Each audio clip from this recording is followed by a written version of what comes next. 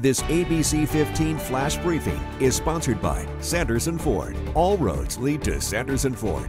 Hello, I'm Megan Thompson with your top stories right now from ABC15 Arizona. It could be weeks to months before the Arizona Supreme Court issues an opinion on abortion in Arizona. It was a packed house at the courthouse as justices sat in for oral arguments on two state abortion laws to determine which one to apply. The more recent law would ban abortions after 15 weeks. The older one passed more than 100 years ago as a near total ban on the procedure. Later today, family and friends will celebrate the life of Jameer Jenkins during a candlelight vigil at Combs High School. Jenkins was shot and killed 2 weeks ago in Santan Valley. His death just one of many involving teens. Parents addressing it with Gilbert's Town Council, demanding that they discuss solutions to keep kids safe. The group did the same thing last week in Queen Creek, that community waiting for an arrest in Preston Lord's case. The 16-year-old was assaulted at a Halloween party in Queen Creek and later died. More parents are speaking out, saying their kids were also victims of violence. I just feel like at this point, it's getting worse. And I think the communities of Gilbert, Chandler, and Queen Creek, the city councils have to come together and figure out a way that we can help these kids and make this stop. While the Gilbert police chief spoke at the meeting, he could not comment on Preston's case. ABC 15 did reach out to Queen Creek police, who as of Tuesday say there are no new updates in his case. We do have an update to share with you, though, more than a month after crews completed their cleanup of the zone in Phoenix. The city now says of the 590 people living there, nearly 70% are either still in shelter, are in treatment, or have since found permanent housing. The city plans to add nearly 800 new shelter beds over the next 2 years. Today, we will learn more about a plan to place all three of our state's major public universities under tighter supervision. This is in response to recent financial issues at the University of Arizona. The Board of Regents will meet this evening to lay out their plan to prevent future overspending and to hear about Arizona's recovery plan.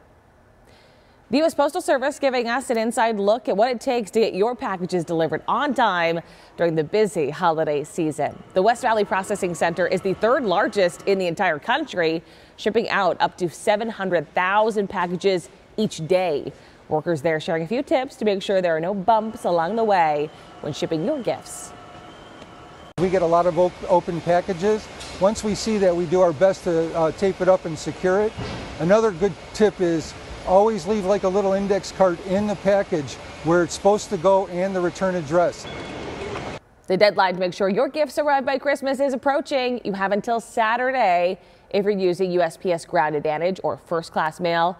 Priority Mail is Monday, December 18th, and Priority Mail Express is 1 week from today.